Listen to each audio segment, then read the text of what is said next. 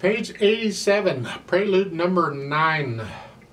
This is in the key of E major, 4 sharps. If you can do the scale on E major, this isn't too bad, because that's basically what this is, in triplets, sort of.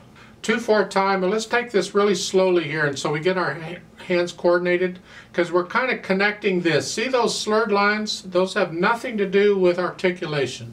Those are part of the triplet indication. So it's a little confusing. I would suggest you pretty much just connect all of this together as one long slur. Play it all legato. So it's here, 2, 3.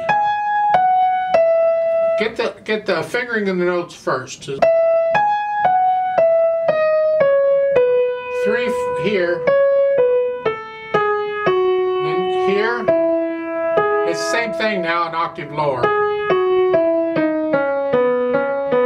Again, same thing, an octave lower.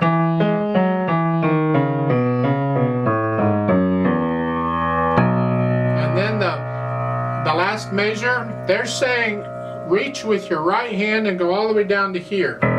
I say nonsense, bull.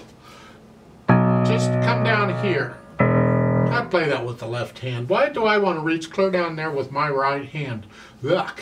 So I see no point to be gained there. So just lift up, go down there if you want.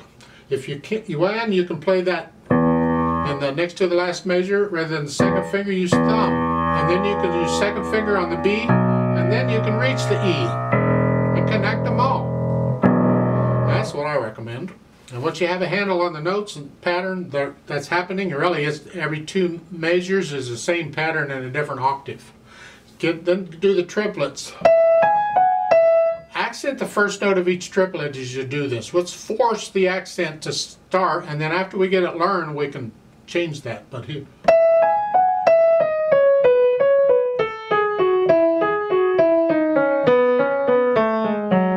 So all the way down, and then once you get comfortable with that, then you go back and you just feel it, because it's a natural accent. 1, 2, 1, 2, 1, 2. 1, 2, 1. Moderately loud, whatever. You decide what moderately loud is. They don't really give you any dynamics to speak of except moderately loud. You don't have to play the whole thing at moderately loud. Maybe you change it. Maybe you decrescendo a little bit. Get a little softer and then go back up at the next time and here. Or maybe you decrescendo for 2 measures and then come back to here. So you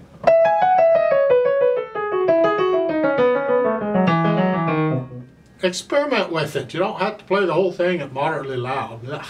Then vivace is really fast. Now it's slower than presto, but when you get up there in that range, who knows what's going on. It's the feel of it. It has to be vivace, not the tempo. So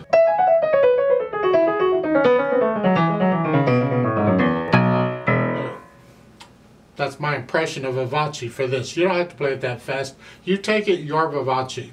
It's got to be even, it's got to be controlled, it's got to be smooth. That's all.